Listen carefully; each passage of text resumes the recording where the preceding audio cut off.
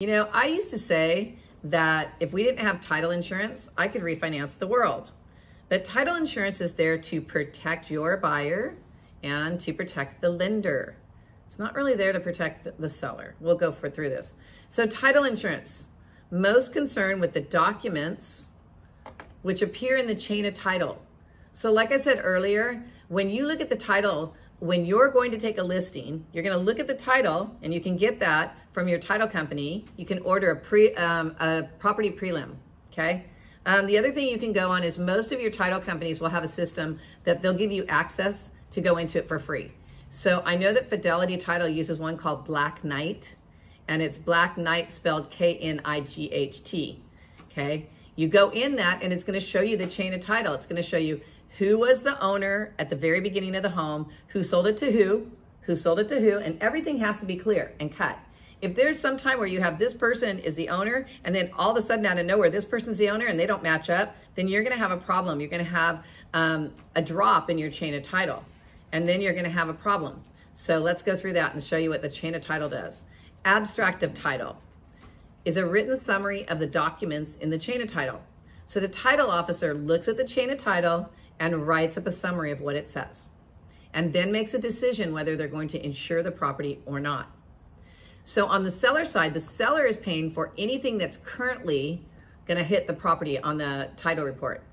The buyer is paying for anything in the buyer's history that when they buy the home will hurt the lender. So the buyer's policy is protecting the lender, and the seller's policy is actually protecting the buyer. How about that? I'll pay for you if you pay for them, huh? Right?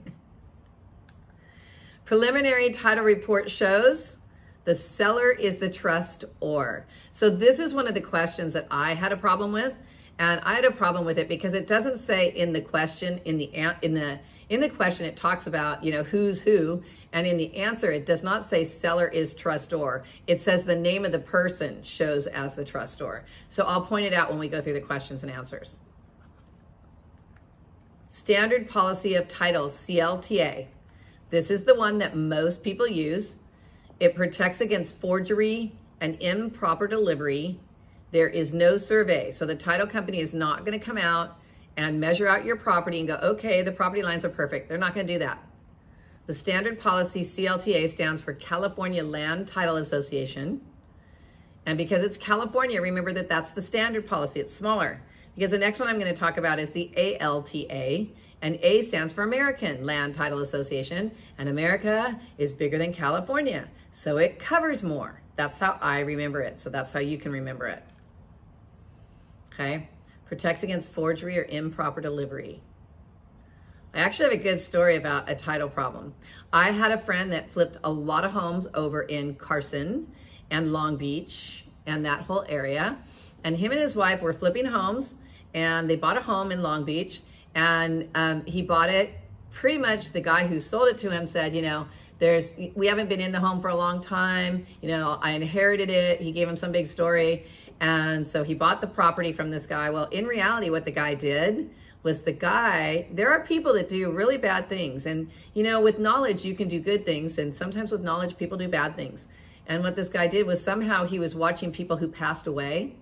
And what you have to realize is, you know, when you owe no money on your home, that's when the vultures come in. And so the house was free and clear. The person died. So the vulture came in, wanted to use his title company. That's why the buyer has choice of title company. And that's one of your RESPA laws. I believe it's number 9. RESPA number 9 says buyer picks title. I don't know why a lot of listing agents put seller gets choice of services, because they do not. So he let the guy pick the title because he really wanted the home. The guy picked the title. They were in cahoots somehow. And he bought the home, fixed it completely up, sold it to new owners, and moved on because he flips a lot of houses a year. Well, I think it was last year, he got a notice. He was being served. Him and his wife were served, and the new owners were served. The house was completely redone, and it had been a couple of years. Well, the kids, the grandchildren back east, were thinking, well, Grandma had a property in Long Beach. How come we didn't get our inheritance? We know she didn't owe anything on it. Well, thank God they had a decent title company, even though somehow it was in cahoots, because the title company ended up paying off the heirs, and You know, my flipper was okay and the people living in it, but that was quite a scare, and they all had to hire attorneys. So this is why we have title insurance, to protect you from forgery or improper delivery. And that was just a CLTA title. Yes, go ahead. Do we need to know RESPA 9 through 10? You will have to know RESPA 9 through 10. I'm pretty sure it's in this book. If it's not, I'll give you a brief on it. So RESPA, how I remember RESPA, since you're asking it, it's on the top of my head, is RESPA is 4, which is an even number, and it's 6, 8, 10, and 9 snuck in there.